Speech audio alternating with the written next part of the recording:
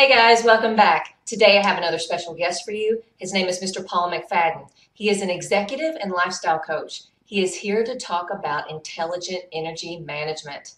And since we all are just energy, let's see what he has to say. Take it away, Paul. Hey everyone, this is Paul McFadden, executive coach, brain-based coach, resilience coach, and lifestyle transformation coach. And I'm here today to talk to you a little bit about intelligent energy management through building stress resilience. So that sounds like a mouthful, so let's try to unpack that a little bit so we can have an understanding of what all that means. So intelligent energy management. So as human beings, I think we can all agree that as human beings, we are energy systems. So we are energy. And so we take in energy and we spend energy. So we say renew energy and deplete energy. And we do that all the time on a regular basis for so many different ways that we spend and bring in energy. When we talk about intelligent energy management, we're talking about our ability to spend and renew energy wisely so that we can get the most benefits from the energy that we're bringing into our system and what we're spending.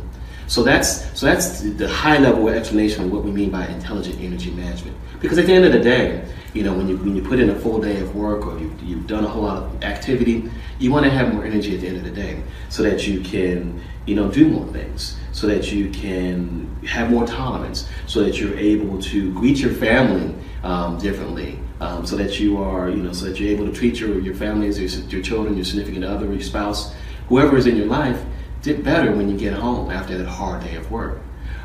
Maybe you want to wake up in the morning with more energy. So, we all want to have that. We want to have those benefits. So that's what we mean by intelligent energy management. Well, let's unpack this other thing. Building stress resilience. Well, building, that's easy. That means we have the capacity to add more resilience, right?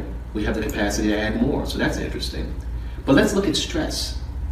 Stress is such a generic term. It's really interesting when you look at the statistics about stress. Stress, 75 to 90% of all primary care visits, according to the American Institute of Stress, is related to stress or inability to manage it. The American Medical Association will say that 60% of all of our diseases are rooted in stress. So that's a pretty alarming number when you think about that. So we have to change our understanding and our languaging around stress. And then resilience. Well, what is resilience? Well, some people would say it's having grit, able to persevere, push through, bounce back. But I'm going to tell you that resilience is really about the ability or the capacity to prepare for, adapt in, and recover from challenge and adversity.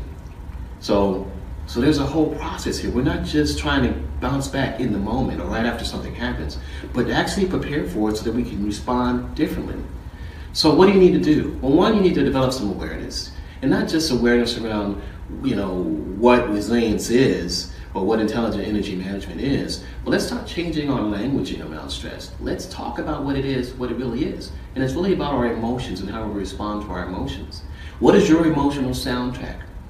And then after we understand that, let's understand the physiology of what's going on with stress. What's happening in our bodies, and it's something that we're able to manage.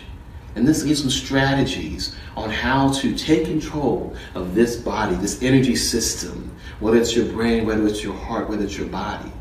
Let's look at the entire system and figure out how to manage that with a few strategies.